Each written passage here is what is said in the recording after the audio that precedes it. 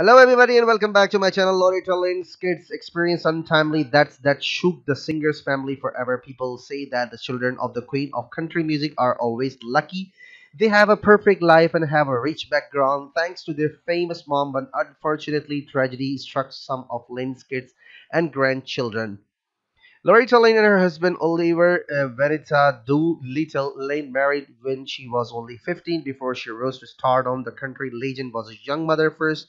Marrying young has its own ups and downs, and she is a mom to four kids in her early 20s, while a wife to a young man who is still young to think straight on responsibility. Nonetheless, it was Oliver that pushed Loretta to pursue a career in music. Her songs talked about the marital problems, marital problems they have experienced throughout the years.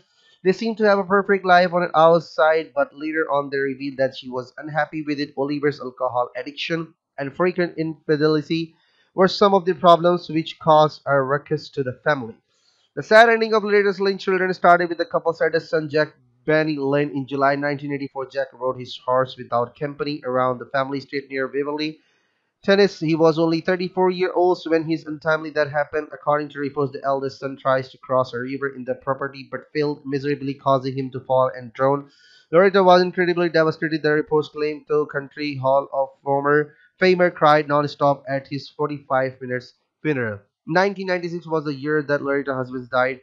The death was attributed to health problems, specifically diabetes related. The veteran singer admits that he was an alcoholic and womanizer at the same time, yet the two stayed married for 50 years until Doolittle's death. They bore a total of six kids. After Jack and Doolittle died, it was years later that they came knocking again on the family's door. Betty Sue, the daughter and eldest child, met her life ending when she had emphysema complications at age 64. She has two surviving daughters and five grandchildren, which kept the family senior supported and accompanied.